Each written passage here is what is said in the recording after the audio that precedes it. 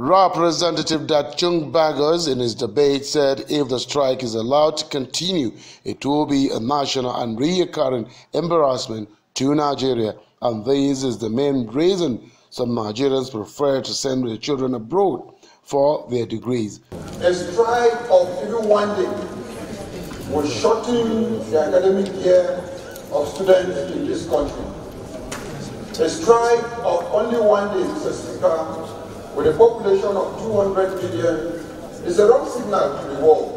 The motion, however, attracted the interest of many members who were willing to contribute to the debate. Some feel all issues surrounding Tertiary Institutions Association who seem frustrated with the federal government policies towards their condition of service must be looked into and tackled. Mr. Speaker, we really need to know what the problem is. What exactly is the problem with the Labour Ministry and Ministry of Education? What have these people done to them, or what do they demand or need from them that is so difficult to heed? I want to appeal to our colleagues here, those who have connections with the big men in this country, to please educate them that when you sign an agreement, you should live up to the terms of that agreement.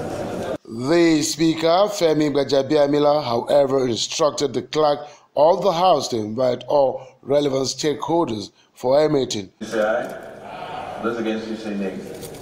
Ayes have it.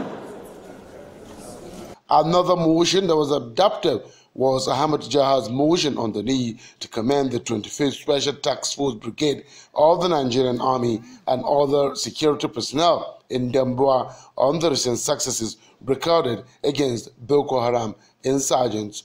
That the several insurgents were killed and about 19 operational vehicles belonging to the insurgents were destroyed, while many other vehicles were recovered from the insurgents. From the National Assembly, Abdul Yusuf, Liberty News.